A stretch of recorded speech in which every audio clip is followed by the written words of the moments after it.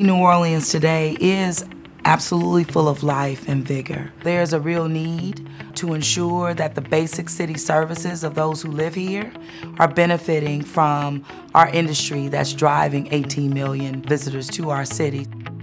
The Real-Time Crime Center is part of the Office of Homeland Security and Emergency Preparedness for the City of New Orleans.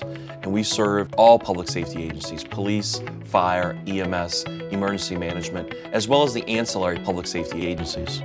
At current, we have over 400 city-owned cameras located throughout the city. New Orleans is a unique city. We have a lot of events here that draw a lot of tourists to the area. And with that influx of people, having that eye in the sky helps us to make sure that they stay safe. We've partnered up with several businesses in our city. They're helping us expand our canopy in areas that we don't have cameras. Like at the World War II Museum, we've integrated their cameras into our system. And it works just like a city camera, where if we get an alert, that camera will spin up just as one of our cameras would that's owned by the city. The National World War II Museum sits on 6.5 acres. We have over 225 cameras on site, and we have over 750,000 visitors here on an annual basis.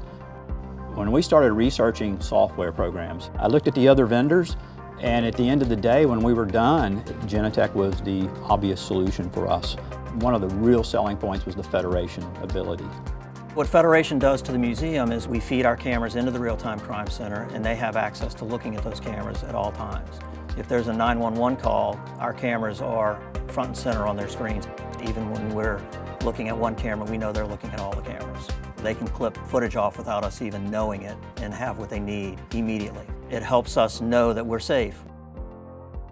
If an incident occurs and we get an alert, a bank of cameras will spin up that are in the area of where the incident is.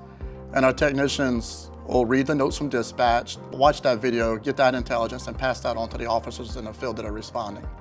We're able to give the officers some information before they arrive.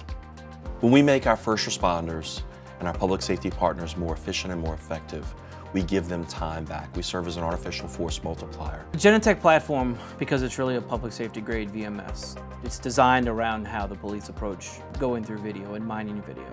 Our ability to grow the center is really based on leveraging the public-private partnership. So while we have a federation with the National World War II Museum, we federate through Genetec Stratocast as well, so we give the homeowners the opportunity to integrate their cameras. We all put these devices on our house, but nobody's watching it on the other end. Nobody's dispatching it.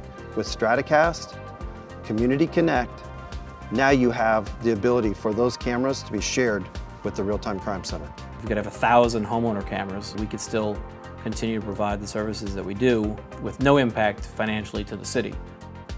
I think having the Genetec system and our relationship with the Real-Time Crime Center has given me the opportunity to get in front of our Board of Trustees and let them see that we are really taking care of the museum and it's in good hands. We understand that partnerships within our public safety agencies, with our state and federal partners, and most importantly, with the private sector, is critical to maintaining a sense of safety and security in and around the city.